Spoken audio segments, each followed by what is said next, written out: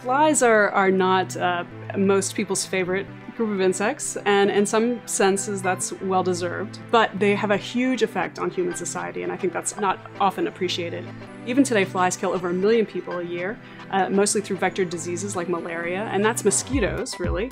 A lot of people don't realize that mosquitoes are flies, but they are, and the fact that mosquitoes are flies doesn't, make anyone like flies any better. But they also do really incredible things. Flies are important pollinators, and in fact, flies are the little tiny flies, probably that you would just swat at, are the primary pollinators of the plant that we get chocolate from. So if it wasn't for flies, there'd be no chocolate, which is a good reason to appreciate them. I think we all know that flies are attracted to stinky things and dead things, but I don't think we appreciate how important that role is that they play as decomposers. So flies and their babies, which we lovingly call maggots, do a lot of the work of cleaning up all the dead and rotting filth in the world. And so without them, we'd all sort of be walking around knee deep in carcasses and rot. So they do a really important job.